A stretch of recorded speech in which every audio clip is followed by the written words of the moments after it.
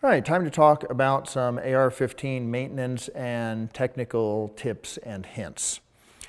First thing on the list of things to do is give you a little note. Be careful when you have the firearm field stripped. Basic field stripping includes, of course, make sure that the firearm is unloaded. We're going to ease the bolt forward and press out the rear takedown pin, which separates the upper and lower receiver. Remove the bolt carrier group, remove the charging handle. If we press out the forward pin, we can separate the upper and the lower. Now immediately you do this, you'll want to push these pins back in. They're relatively fragile, and if for some reason you drop the lower receiver, it falls off the table, they can be damaged and require replacement. Take care when handling the bolt carrier, once again, not to drop it, because the gas carrier key on the top of the bolt can be damaged if it's dropped onto a hard surface, and that's a critical part that if you damage it, you're probably going to require replacement. Safety tip. The fire control mechanism has enough space in it that if a blown primer should get down inside there, it can block various functions of the trigger group. It may not allow the gun to fire. It may get under the forward end of the trigger bar. Worse, it may get under the rear end of the trigger bar, which will prevent you from A, putting the gun on safe, and may allow the gun to go full auto, fire a burst, because the hammer is not able to be caught by the sear and may not get caught by the disconnector. So you want to inspect that area carefully for any debris, and especially if you detect a blown primer on a fired case, make sure that nothing has fallen down inside there. No oil, no lubrication goes down in the trigger group. This should be clean and dry. You can spray it out with one of those spray type powder solvents or something like brake cleaner, but don't put any lubrication in there, because all it serves to do is attract powder fouling, grit, and dirt and make it stick to these machine surfaces, which isn't helping anything. There are a variety of magazines available right now. Most people tend to use the standard 30-round GI magazine. We like the Magpul PMags. We like the HK steel magazines. The 20-round, the old 20-round straight body aluminum are still good if you can find them. All of those work pretty well. The important part is aluminum magazines are, relatively speaking, fragile. You have to understand that they were designed to be discardable. Right? They were designed to be loaded, used once, and thrown away. And being aluminum, they are subject to being dented if dropped repeatedly. Aluminum doesn't rebend well. Once it's been bent and heat formed into a shape, don't bend it again. If the feed lips on your magazine get bent and it doesn't work, just trash can it. It's no longer any good. Don't buy magazine lip forming tools and try and fix it. The magazine is broken. Get rid of it. Another important safety note. 223 and 556 are not the same cartridge. They are not interchangeable both directions. You can shoot 223 in a gun that is chambered for 556. You cannot or should not be shooting 556 head-stamped ammunition in a chamber that is 223. The throat, lead, and pressure on the cartridges is different, and if you shoot 556 in a 223 gun, there's a good possibility of blowing the gun up, right? Sending parts into orbit. You really don't want to do that. Normally, the barrel will be marked along the top upper surface, and it will indicate here what the chamber is, whether it's 5.56 NATO or whether it's 223. And it will also indicate the twist rate with a 1/7, a 1/9, or something similar. If you find a little MP, that indicates that the barrel has been magnetic particle inspected. It has been proofed, which is also a good idea. The barrel extension is attached to the barrel during manufacture, and once it's installed, you can really only see the rear end of it in the receiver, and that's where the bolt locking lugs fit into.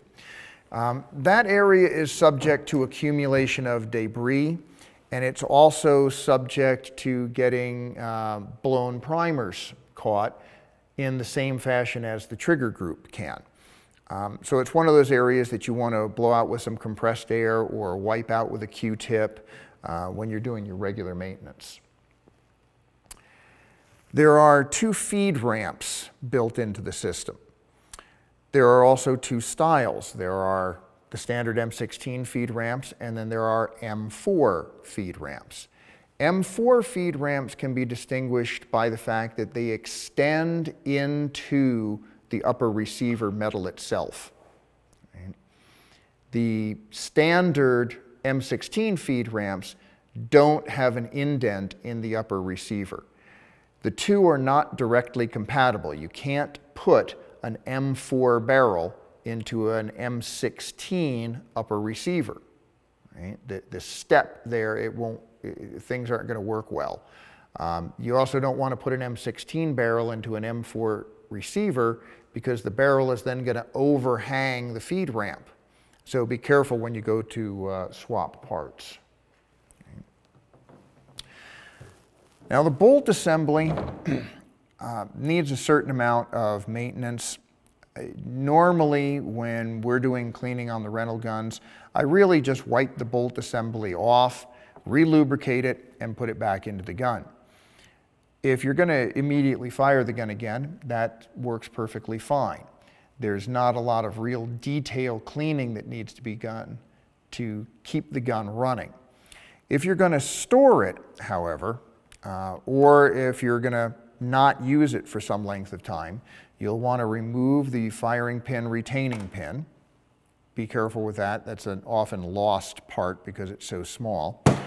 You may or may not need to tap the bolt to get the firing pin out. The firing pin will accumulate some degree of fouling, but most of that will just wipe off, right? Just like that. Once the firing pin is out, the bolt cam pin can be rotated 90 degrees and pulled out of the side of the bolt itself. And then the bolt will pull straight forward out of the bolt carrier. Now the bolt carrier, the key to inspect are the 2 nuts at the top of the gas carrier key.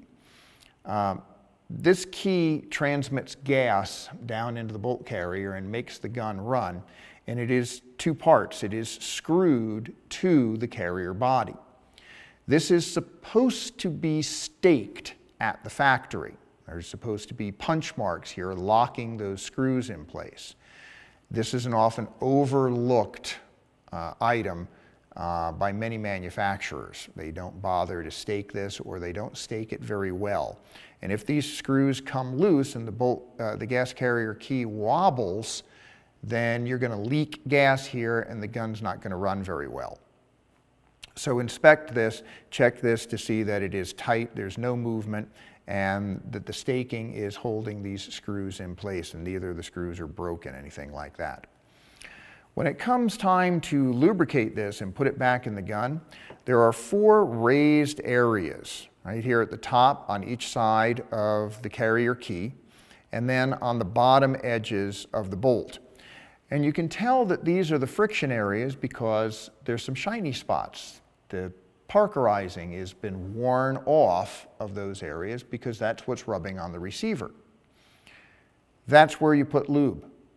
There is no need to put lubrication on any part of the bolt back here at the rear, or these grooves that are in the bolt for the forward assist, or this surface, there's no reason to put lubrication there.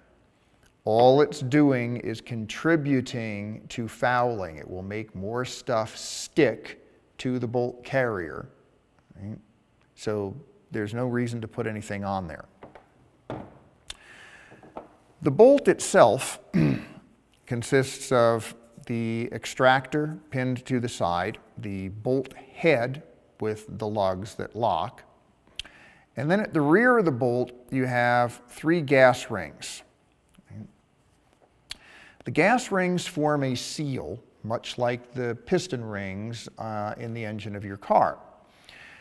And the gas is directed down the gas carrier, down the carrier key, into this area, and pushes the bolt, the carrier, to the rear, thereby unlocking the bolt and allowing the whole assembly to come to the rear. So these need to form a good seal.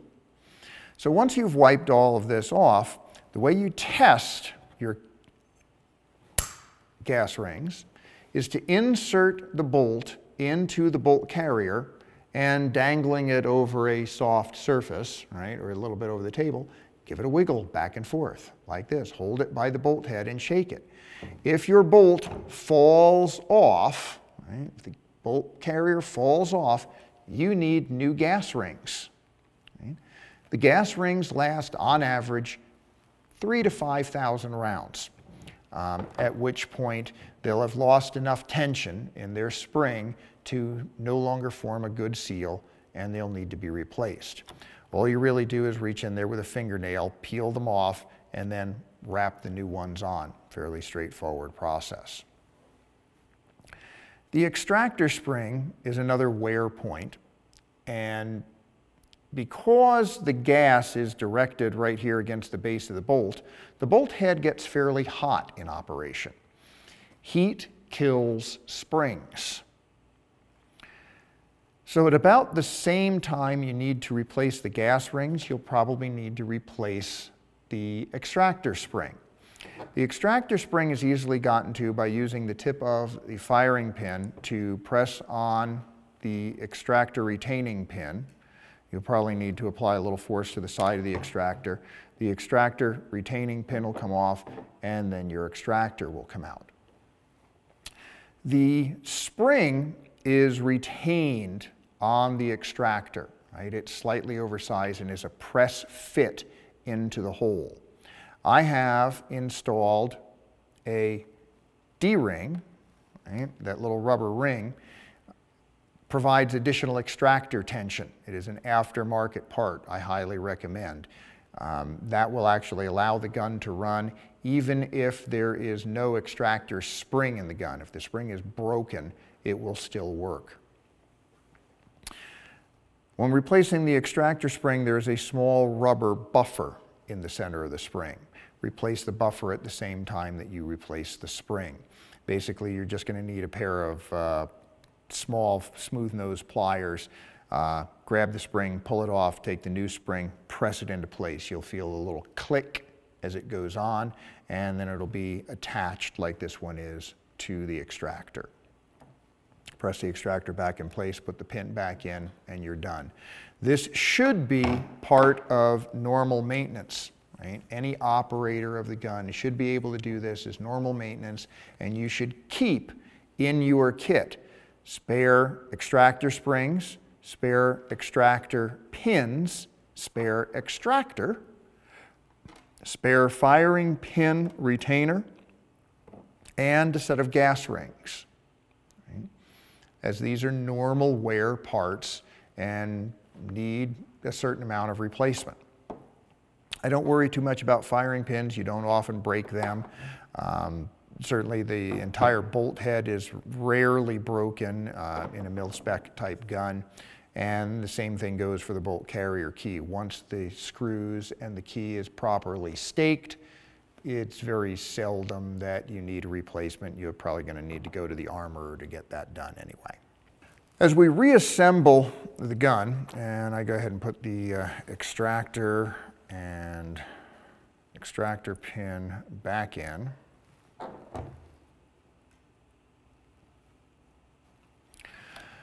When we go to put the bolt back into the bolt carrier, a number of people will try to tell you that the little gaps in the rings need to be placed out of line. They need to be turned, 60 degrees to each other so that the gaps aren't lined up. That is untrue. In point of fact, the gun will run perfectly well with a single good gas ring installed. Right? The 3 rings are simply there for redundancy, and the alignment of the gaps is irrelevant. While you are shooting the gun, these will twist on the bolt anyway, and at some point they will be aligned no matter what you do. They are not going to hold in that position anyway, so don't worry about it.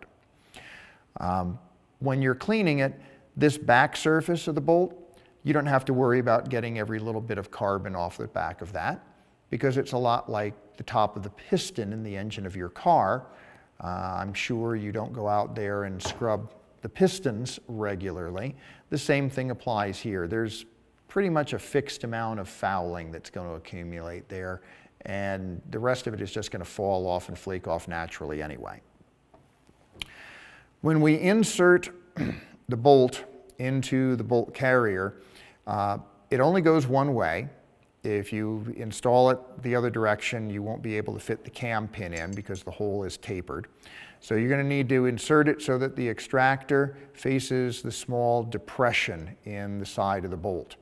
Press that to the rear, line up the cam pin hole so you can take the cam pin and reinsert it back into the bolt.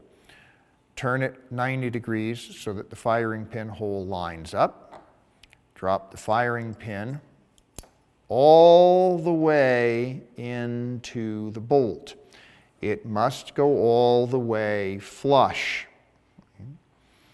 Common problem here is not inserting the firing pin all the way and then placing the firing pin retainer in, and what it does is holds the firing pin to the rear, and then when you reassemble the gun, the firing pin falls out the back, pretty much jamming up the works very nicely and requiring a gunsmith to get the thing apart more often than not, and the gun's certainly not going to work. Right? When properly installed, the firing pin, you should be able to hear it rattle back and forth, and it shouldn't fall out of the bolt.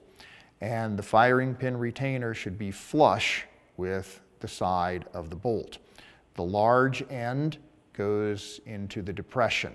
I've seen people install it from the other side. Normally you can't get it into the gun unless you use a lot of force.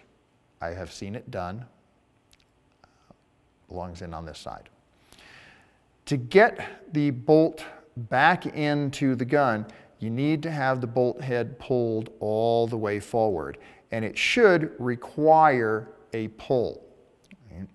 One of the things we do as a test is snap the bolt forward. Just give it a little wrist snap like this. This ensures that the bolt cam pin is properly installed and the bolt is fixed to the bolt carrier.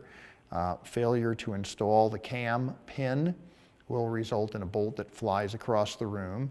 And if you put it into the gun without the cam pin and fire it, you're not going to like the results.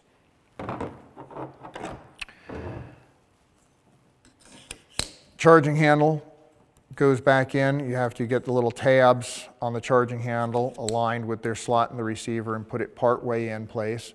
Then take the bolt with the bolt head forward, get the carrier key inserted into the slot in the bolt, the charging handle rather, and press the whole assembly forward. When pressed forward and latched, it pretty much won't fall out of the gun. If you've applied lubricant properly to just these 4 rails, apply plenty of it, but that's all. The holes here in the side of the bolt, they are not lubrication holes. They are in fact gas vent holes for the gas that's being directed down the carrier key. And if you look at slow motion photography of the gun being fired, you'll see distinct puffs of gas coming out of those holes every time the gun is fired. So if you're pouring oil down in there, you're pretty much simply wasting time and money. Right? Just these 4 services are really all that need to be done. If you feel like wiping a little bit of lubricant around the lugs of the bolt to prevent wear, that's fine too.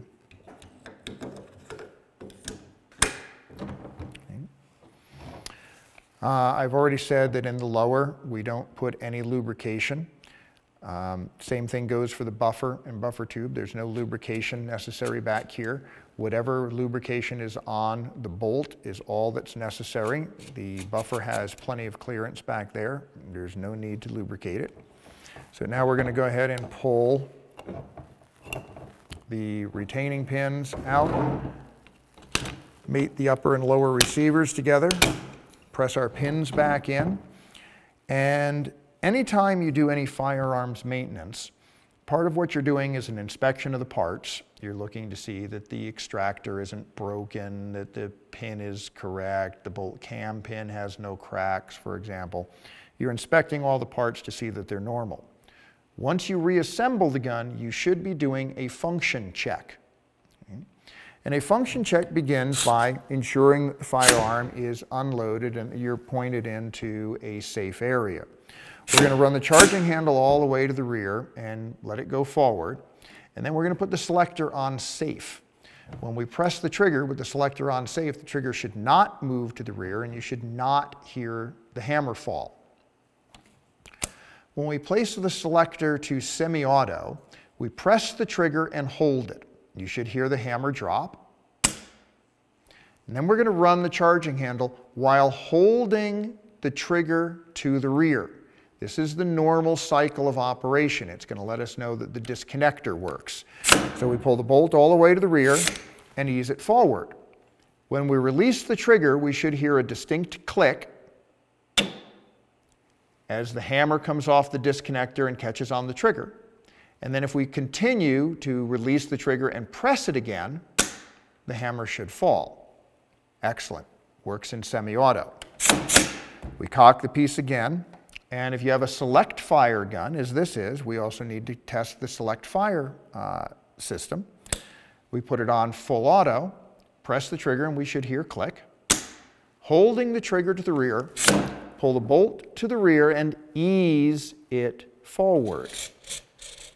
As the bolt goes into battery, we should hear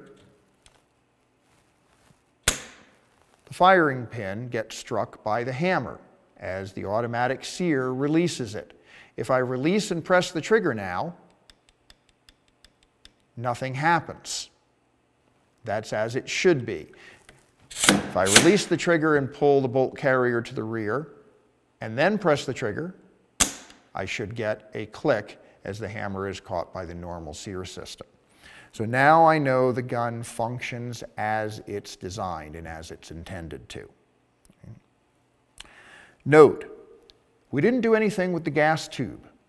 Never, ever put anything down the gas tube.